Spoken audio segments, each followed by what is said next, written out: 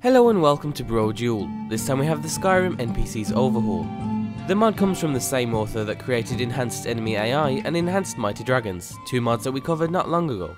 The mod overhauls most named and generic NPCs, as well as humanoid monsters in Skyrim.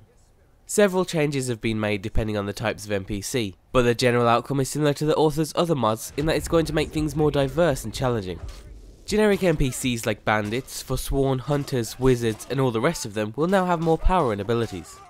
For example, wizards and other mage classes will have a variety of different spells depending on their level and the type of mage they are. So early on, you should notice them using mostly novice spells, but as you progress in the game you'll start to notice expert and even master spells being used by the enemy. All NPCs, including those with names and humanoid monsters, will now have and make use of the perk system that your own character uses. So NPCs will now get critical hits if they have the right perks, and they'll also get all of the other bonuses too, like staggering, dual wielding bonuses and all the rest.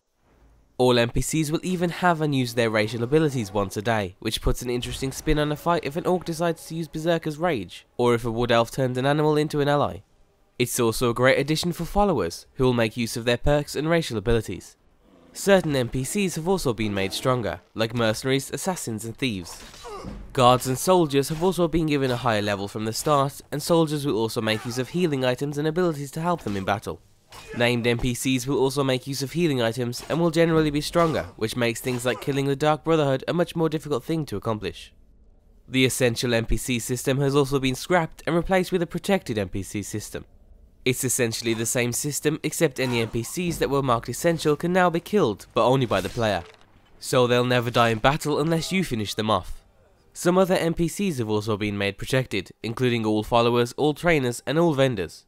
The upside to this feature is that it's slightly more immersive and similar to older games like Baldur's Gate.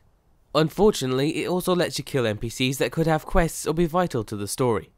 We think it's a bit of a risky feature, especially for newer players, but you could just use the resurrect console command if something goes wrong. We also think it'd probably work better if there was some sort of final blow system, and that if you did try to kill a protected NPC, then they'd always fall to their knees and either a pop-up window or a notice in the top left corner tells you you're about to kill an essential NPC, which would prevent accidental killings. And overall, the mod is very simple, but also very effective, and you should notice a difference after just a couple of fights in game. The mod's also been fully tested, and we can also confirm that we didn't run into any bugs. It also doesn't use any scripts, so there shouldn't be any issues when installing or uninstalling the mod. The author also recommends using his Enhanced Enemy AI mod, which we'll also link down below, and if you want to see what effect that'll have, then we'll also include a link to our spotlight too. And that's it for today's spotlight. As always, be sure to leave an endorsement if you enjoy an author's mod, and thanks for watching.